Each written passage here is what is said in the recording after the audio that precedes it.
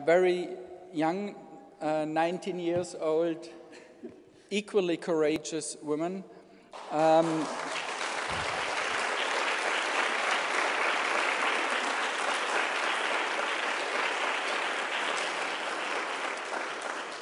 Who has survived exclusively because she was surrounded by some other courageous people, especially her parents.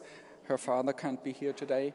And they had, by chance, came in contact with Peter Duesberg. Those of you who watched the film House of Numbers yesterday know a little bit their story, and Lindsey will share her story with us. Thank you.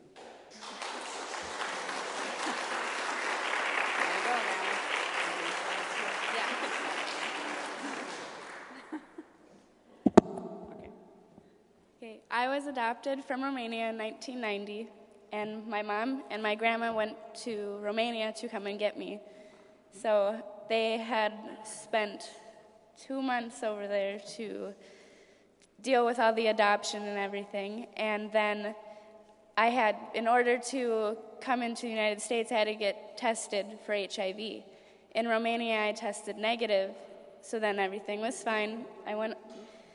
We went to the United States, and then in 3 months of being in the United States, I had to get tested again, and I was tested positive in the United States. So that's when we started to take the AZT drugs right from the second that we found out. And in the early 90s, they just gave you mega doses of these drugs, thinking that they were doing things to save her life.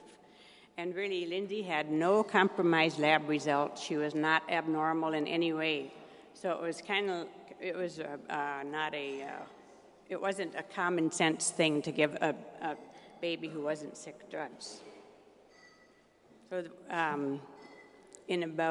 after Lindsey had taken the drugs for about almost 2 years, my dad read an article in a magazine, and it talked about Peter Duesberg, and it was written by Tom Bethell. And Peter Duesberg was just saying that he didn't believe HIV caused AIDS.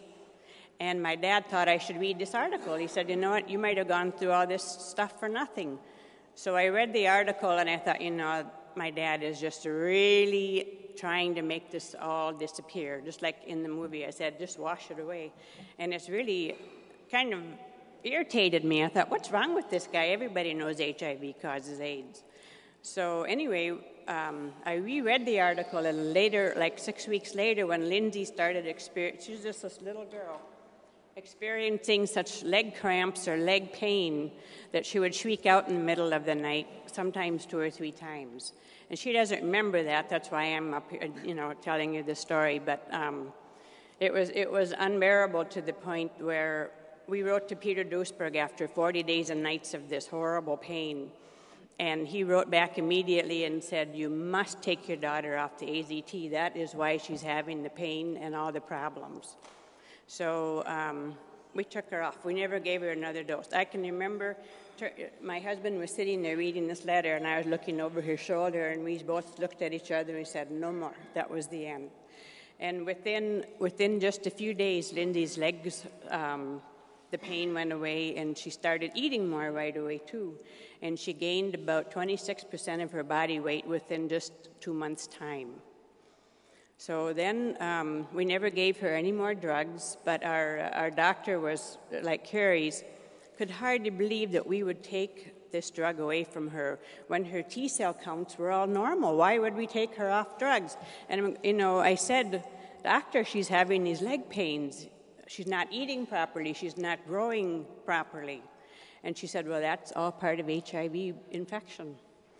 So we realized that we would need to find another doctor. So we got a different doctor right away. And, we didn't right away because it was difficult to find one who would allow us not to give Lindsey AZT.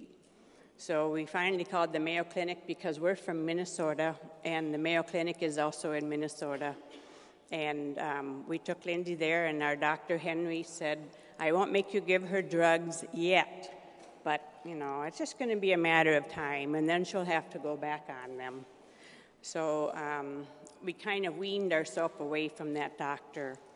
And I was just going to ask Lindsey a question or so here, just so she can. I know you want to hear from Lindsey about how old were you when you realized, or when we told you that you had HIV?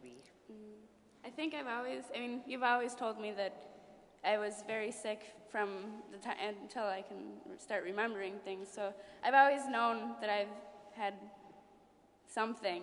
And then about in 5th grade is when in school they started talking about all the health and, you're going to die from AIDS if you are promiscuous or whatever. And so then I knew, and me and my mom and my dad, we all talked about it, and it's always been very open in my family. So. And you've always known since you were very tiny who Peter Duesberg was. Yep. She just knew that he was the man who saved her life, Peter Duesberg.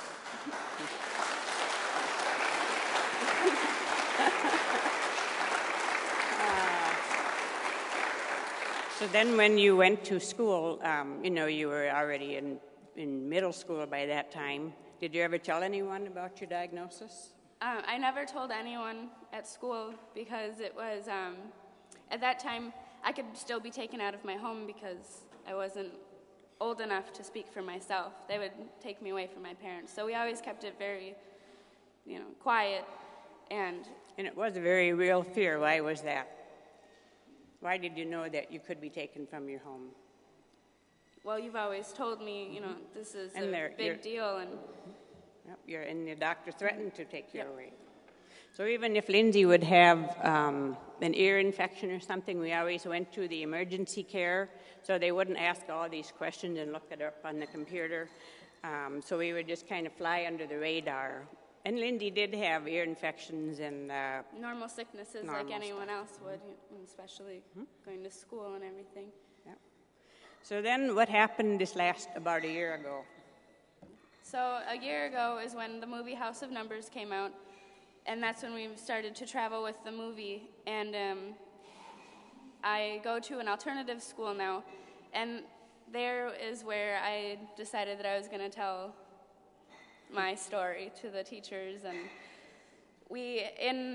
one day we had an educator come in to talk about sexual health, and so he was asking everyone about questions, and it was true and false. And then of course I get the question about HIV and AIDS, and so I know the real answer, or what he wants to hear. And so I tell him that, but I said, but I don't believe in this because I don't believe HIV causes AIDS. And then he says, okay, that, some people believe in that. So the next day, my actual teacher comes up to me and tells me that, you're going to die from AIDS, and telling me why I'm wrong for ever thinking that. But he never asked me even, well, why would you think such a thing? So then I told him that this affects me personally, so I don't know where he can, get off telling me something that he knows nothing about, and this has been my life for 20 years. So I gave him the websites that one my dad has created, and then there's quite a few others. What's that website called? It's called aztsucks.com. And it's kind of a zany website name, AZT sucks, but its appeal is towards younger people, and it's kind of off the wall. And do you know another website to go to for more normal, there's my age people? wearelivingproof.com and Rethinking AIDS. And Rethinking AIDS also. Very good. Yep. So.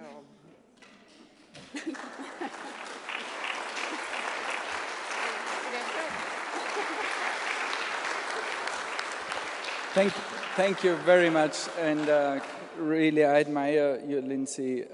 At that age, you come to the world, and Brent Lang said that very touching in his movie. He came to this world, and HIV/AIDS was already there. He has never known a world without HIV/AIDS, and the same is true. And it is probably difficult for us adults to imagine how that used to be.